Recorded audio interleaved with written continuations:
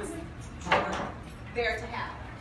So I'm just so thankful to Jehovah for Chris, and I'm so thankful to Jehovah for Ariana for you.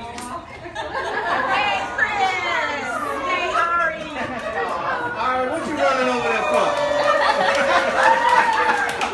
You ain't got to run over there yet. Have some shame, girl. I'm just so thankful, and the more I get to know Chris's family, the more excited and happy I am. And I'm just thrilled to get to spend the rest of eternity with our new family. Oh, you say that now. You haven't met Color. My house.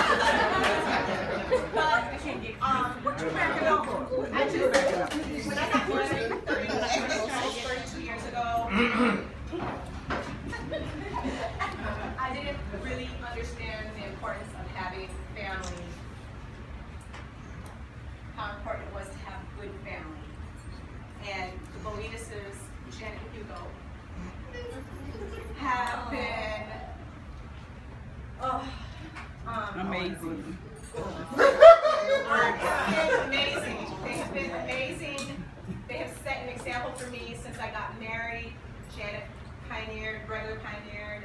When I got married to Norman and moved to Miami, Janet showed me the ropes in the ministry, and she encouraged me to pioneer and serve Jehovah even stronger. Brother Boletus always set an amazing example with being an elder for all of Norman's life, all of our life. Spiritual family. Janet's been regular pioneer for how many years? 41 years. And truly loves Jehovah and truly loves, and I can say this as a daughter-in-law because most daughter-in-laws hate their mother. I don't hate mine. I love my mother-in-law.